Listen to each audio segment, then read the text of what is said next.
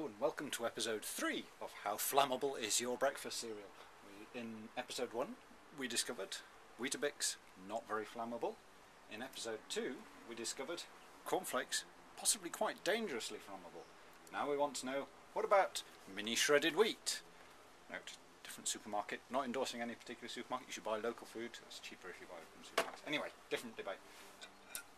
Mini shredded wheat, do they burn? Let's find out. I'm guessing yes. Yep. Okay, here we go. Oh, singeing, bit of smoke. It's looking like it singes but doesn't burn. Come on, you monster. Oh, there's just a tiniest hint of a flicker of a flame there. Nearly caught fire. So I think that's in between, isn't it? Nearly flammable but not very.